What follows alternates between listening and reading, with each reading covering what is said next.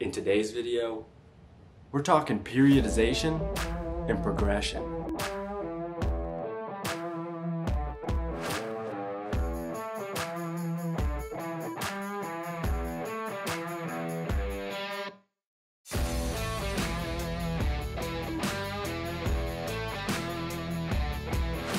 Welcome to the video, guys. My name is Tyler, also known as the Fit Chemist, and I help people take control of their lives by taking control of their fitness and nutrition habits so that ultimately we can lead healthier and happier lives. So if you're new here, welcome. Please consider subscribing. Turn those notification bells on so you don't miss when I post a new video. And if you are returning, welcome back. I am so glad that you are here. In episode 1 of this series, we talked about progressive overload and volume, intensity, and frequency, which are the 3 variables to manipulate to ensure progressive overload. And today we're going to be talking about periodization and progression.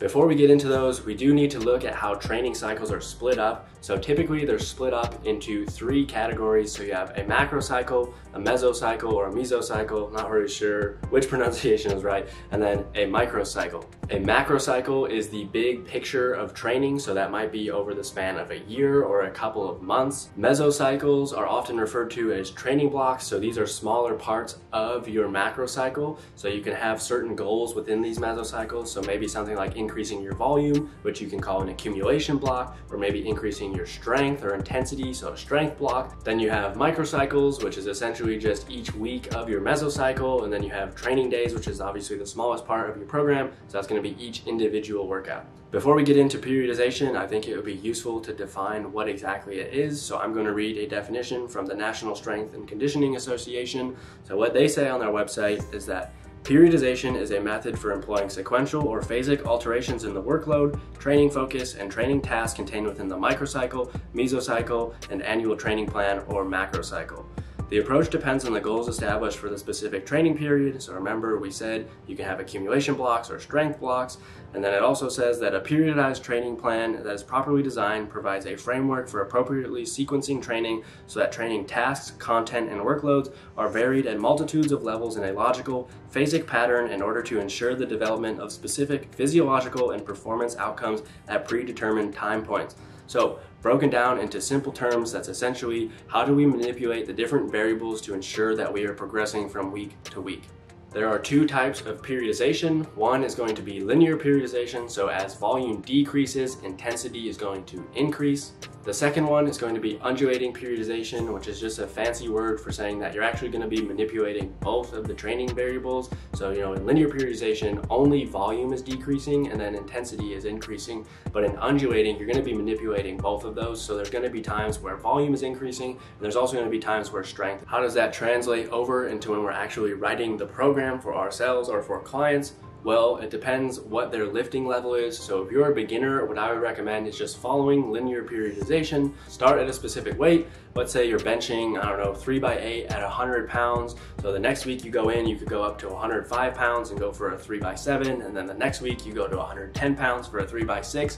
And again, you're decreasing your volume. So you're having less reps each week, but you're increasing your intensity or the weight on the bar. I would say follow that until you plateau, and then it might be time to take a deload, which we'll talk about in the next episode. After that, you could go back to the original weight that you were doing. So if you started at a 3x8 with 100 pounds, maybe you can do a 3x8 with 105 pounds, or maybe if you stick with 100 pounds, you can do something like a 3x10. So the goal in the long term is that we want to add weight to the bar or reps. If you're more intermediate to advanced, you're going to need to decide on how long each mesocycle is going to be, and then from there you need to decide whether or not you're going to incorporate linear periodization or undulating periodization, and you also need to decide what your goals are for each of those mesocycles. I'm just going to come up with an example here. Let's say I'm writing a program for an individual and it's going to be a 13-week training program. I'll say the first 6 weeks are going to be a volume or accumulation block. So maybe we're doing 15 to 18 sets per week, and then let's say week 7 we have a deload. Then after that, maybe we can do a 4-week strength block, so then we can drop our sets from 15 to 18 down to 10 to 12. But when we do that, we're gonna increase our intensity. So those workouts are gonna be much harder than the ones we were doing before. We're gonna be working at a higher percentage of our 1 rep max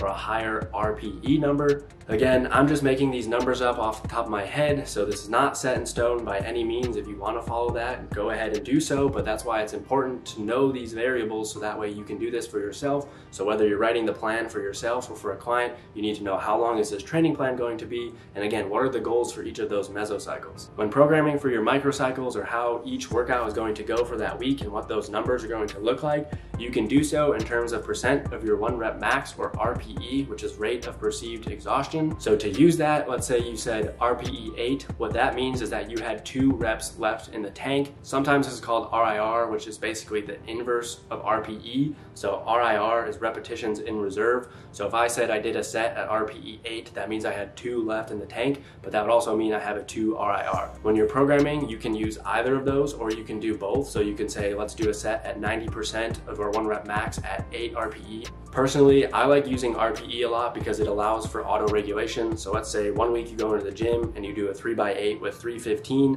and then the following week you do a 3x6 with 315, but both of those were at an RPE 9. You still know that you're training at the same relative intensity. You just might have built up some fatigue from the previous week, or maybe you didn't get as good of sleep. There's a bunch of other variables that will actually come into how your training is going to go that specific day. So I would suggest using RPE. But for simplicity's sake, what I'm gonna do is show you guys how to program in terms of 1 rep max, because I think it makes a little more sense to see it on actual paper. Going back to our hypothetical 13-week training program, let's take a look at what the accumulation or volume block might look like. So let's say we're gonna do 4 sets of a particular movement each week. So we could start week 1 at 70% of our 1 rep max, then go up to 75, then 80, then 85, then 90, then 95. So for undulating periodization, what this might look like instead is, let's say we start at 70%, then week 2 we'd go up to 80%, week 3 we'd go down to 75%, week 4 we'd go up to 85%, then back down to 80, then up to 90, and you just sort of keep following this pattern. So again, we're manipulating both strength and intensity, and there's weeks where one increases and the other decreases, whereas in linear periodization, volume is going to be decreasing and intensity is going to be increasing, and those are not going to change. So then we said we're going to do a 4-week strength block. So with linear periodization, what that might look like is we're just going to start at 3 sets instead of 4, because remember, we want to decrease our volume in the strength block. And we're going to start at 80% of our 1 rep max, and then we'll go to 85%, then 90, then 95%, and then again after that you could do something like a taper, or you could do a max testing week and actually go for 100% of a 1 rep max or a new 1 rep max. And then if we're going to do undulating periodization, what that might look like, we'd go from 80% to 90%, back down to 85%, and then to 95%. So remember, these are just examples. You don't have to follow this. It's not set in stone, but I just wanted to show you some practical examples of how you might actually go about programming. There's really no right or wrong way to do this. As long as you're following progressive overload and you're manipulating your volume, intensity, and frequency, and you are ensuring that you're progressing from week to week, ultimately you're going to get the results that you're after. One thing that's obviously going to be of extreme importance for this is that you do have to track progress. So what I'd recommend is using the Strong Workout Tracker. So I'll put a little screenshot of that up here. That's what I use for myself and all of my clients. It's a great app. Or if you're old school, just carry a notebook around, but you have to track, because if you're not, then how are you going to know how to manipulate those variables in order to get the desired results? Something I mentioned in this video was deloads, but I specifically did not go into a lot of detail about them because I personally believe that they deserve their own episode. So that's what we're going to be talking about in the next one. Alright guys, that's it for today's video. I hope that you enjoyed it. If you did, please give it a thumbs up. Let me know in the comments down below. And again, if you are new here, be sure to subscribe. Turn those notification bells on so you don't miss when I post new videos, because I post new videos every single Friday. You do not want to miss when they go live. And with that, I'll see you in the next video.